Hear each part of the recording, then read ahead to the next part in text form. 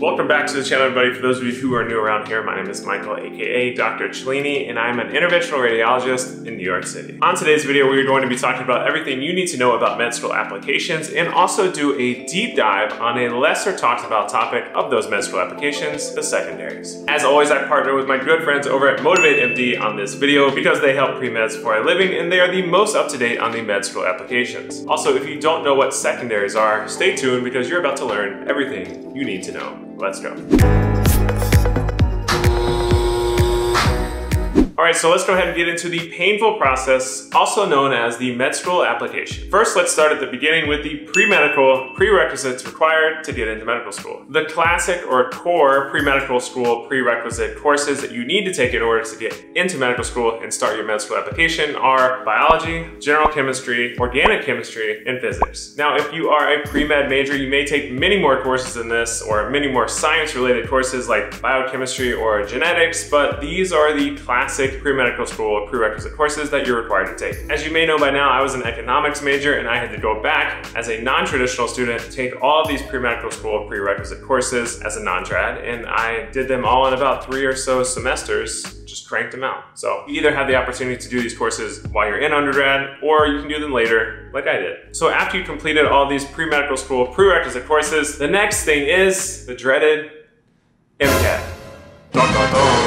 MCAT stands for Medical College Admission Test, which tells you everything you need to know about it. It's basically a huge exam that you have to do really well on to get into med school. That's it. The exam itself is about 7 hours and 30 minutes, which is pretty long, but if you've been in medicine for a long time now, like me, that's pretty much average for these big tests, and I've taken many of them. The average time spent studying for that MCAT is about 12 weeks, and during those 12 weeks, you spend about 20 hours per week of dedicated study time. So basically, it's like a part-time job. When I talk to Motivate MD about this topic, they recommend you spend about 50% of your study time doing practice questions, and I totally agree with that. It's oftentimes difficult and challenging to get into these harder question types, so the more questions you do, the better you'll perform. One thing you need to know is that the med schools you apply to will see all of your MCATs that you took. So if you took the MCAT one time, did poorly, took it again, did really well, they'll see both of those scores and you can't pick and choose which one to send them. I recommend you check out the AAMC website regarding all things MCAT because this test changes all the time. I remember taking this thing and feeling defeated and not happy with my score, but now I look back a decade later and it's not that bad compared to all of the other board exams I've taken over the past decade. All right, so next we have the application process, which is the meat of this video, which I want to get into and spend a little more time on. All right, so what's included in the primary application? Well, I'm glad you asked. The primary application includes the personal statement and common asked essay questions. I did an entire video with Motivate MD on the personal statement, and if you haven't seen that video, I highly recommend you click it after this video, of course, but I'll link it up here. I'll briefly touch on the personal statement here, but I'm not going to go too far in depth because I already did a video on it. The goal of the personal statement is to convince the admissions committee your worth as an applicant. Motivate MD and myself feel that your personal statement should revolve around 2 core questions. 1, why you want to be a physician, and 2, why you'll be a great physician. Again, I'm not going to go too much into depth, but I just want to talk about that briefly, and you can watch the whole thing on my other video. The next part about the primary application is the activities section. You may be asking yourself, Michael, what activities can I list on my application? The answer is anything. Each application has about 10 plus ways to characterize your activities. You need to fill out all 15 spaces of work and activities in that section. Of course not. It's quality over quantity. Choose experiences that really resonate with you and those that you're comfortable expanding on if you were asked about them on your interview day. When writing your activity descriptions, ask yourself one of the following questions. What did you do in this activity? What was the impact of this activity on you or others? And what is the relation of this activity in your future career in medicine? Depending on the application system, you may be able to designate these activities and which ones are important or more important than others. Just like the personal statement, it's important to get quality feedback on these activities, which you're in luck because Motivate MD also does that. All right, so now it's time to talk about the lesser talked about subject on the application, and that is the secondary application. A lot of people don't even know what that is, so that's why I wanted to touch a little bit more on this topic. So for those of you who don't know, you send your primary application, and then if they like you enough, they'll send you a secondary application, which is basically just another application.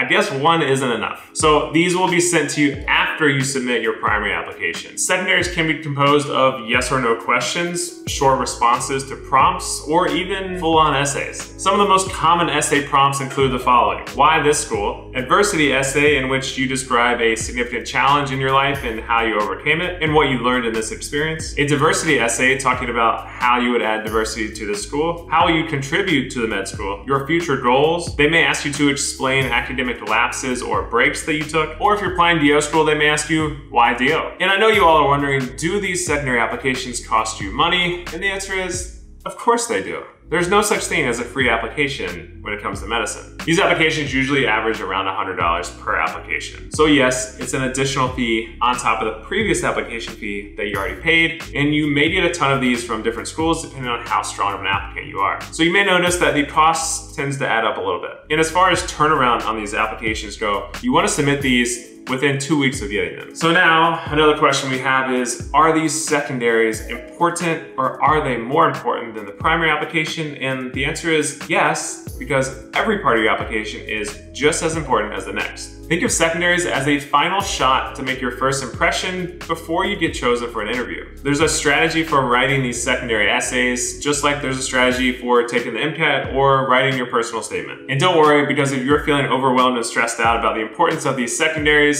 Motivate MD, of course, has you covered. They are always here to help you and help you take the pressure off. They view the admissions process from the student perspective, and because of this, they have identified the patterns that make certain students competitive and memorable. They also have a ton of editors that have been on the admissions committee of their respective school. Motivate MD has also gone around to a ton of different medical school admissions committees and asked them what they look for in an essay and what makes a good essay. Motivate MD has a diverse team made up of 40+ different med students and doctors from across the countries from various different backgrounds and experiences. Chances are Motivate MD also has editors from programs that you are filling out secondaries for, which is critical because they can give you valuable insight that you wouldn't get anywhere else. Their team is here to guide you through every step of the application process, including primary and secondary applications. And the best part about Motivate MD is that it is actually affordable. They are committed to providing superior essay review services that are at prices you can actually afford. 100% satisfaction guaranteed. And let's not forget Becca, the Director of Operations over at Motivate MD, who is